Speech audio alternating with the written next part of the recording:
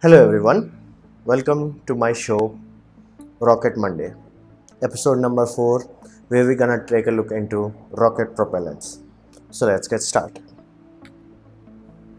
So question comes to mind, what is it? In simplest term, it's basically the 90% of rocket. When you see a rocket like this, you have only that part, the H part is the actual payload, everything else is just fuel basically. And it is what's a reactionary mass. Basically this is what rocket engines throws at the back and get pushed up. So this is what also called as a propulsive mass. Now you have to understand this. If you throw solid or liquid directly like that, it's not gonna give you much thrust. For getting thrust, we use what's called exothermic chemical reaction. What does that mean? Simplest sense, you burn the fuel. Like either we can have hydrogen, oxygen, nitrous oxide, other fuels also, and that's how we get the actual rocket to go up. So let's look into it more. Now what types of fuels are used? Now we have solid, obviously, we have liquid, and then there is a hybrid which allows you to mix both of them.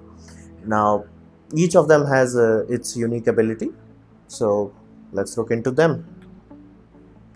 So we come to solid propellant. So it has the first biggest advantage is cheap.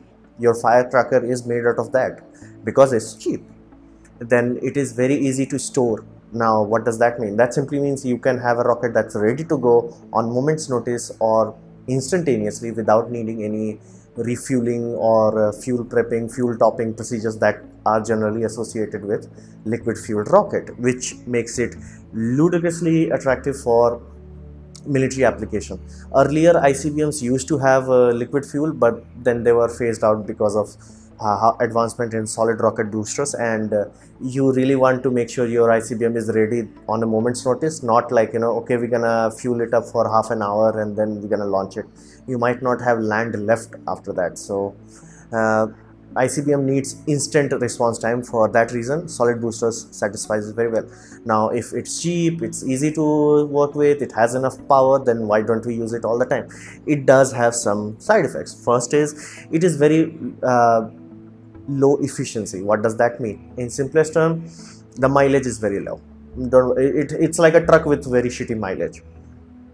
Second, now that you might be able to contract, but what you can't contract is that it has no control. What does that mean? Simply, let's say you're firing a rocket and it goes up to a point where in atmosphere it starts to create drag on it. Generally at that time rockets throttle down a bit so they don't create a dangerous vibration.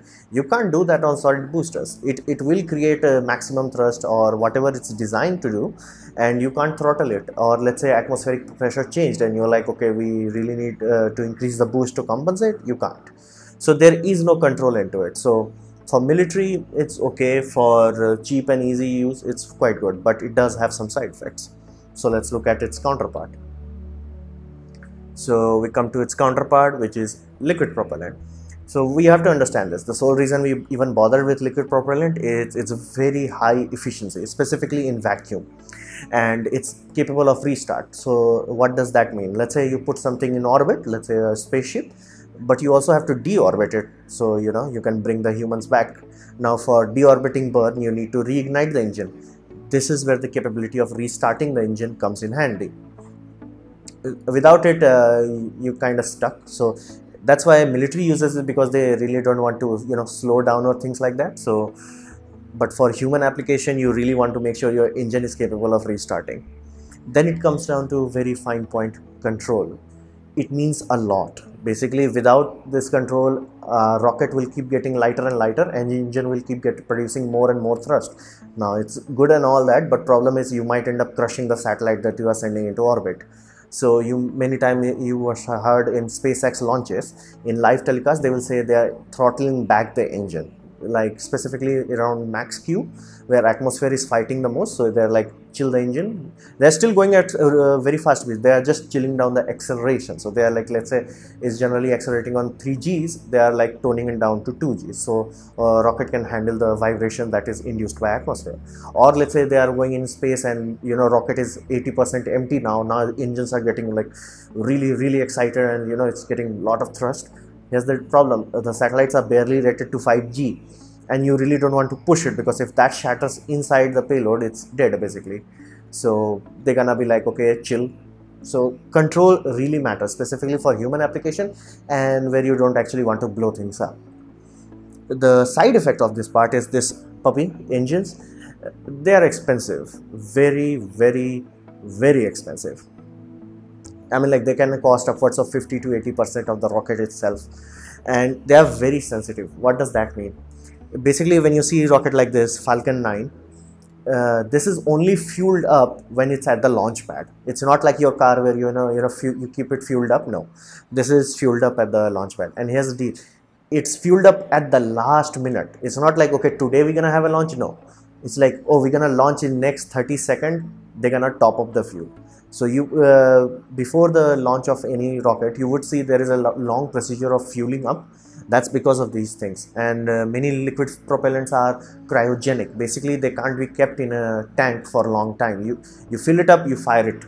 You don't have the time, because it will start to evaporate. So those are the few pros and cons of the liquid propellant. So now we have the solid propellant. Now we have liquid propellant. Now there is another third kid in town: hybrid propellants. Now you must have heard this term, hybrid rockets. So what does that mean? Well, it has best of both worlds. It's cheap, it's controllable. Now, however, because it's the best of both worlds, it's actually not great at either. It's just okay. It's spaceship 1 and spaceship 2 both use them. And aside from them, there is not much application of this sort of thing, because while they use a solid fuel, they generally have a liquid oxidizer. It could be nitrous oxide, it could be hydrogen peroxide, sometimes it could be liquid oxygen. Now you are controlling that, the valve, you are controlling the oxygen fluid, so you are controlling how fast your solid booster is burning. However, you don't get benefit of mileage benefit of fully liquid system, or you don't get the always on ability of a solid booster. So it's kind of meh, and that's why you don't see them used in very large system. They are generally limited to small applications like this. So that was my presentation for rocket propellants, and I hope you like the presentation. If you liked it, please like. If you didn't like it, dislike and leave a comment. If you enjoyed it, please subscribe and press the bell icon if you're free. Thanks for watching.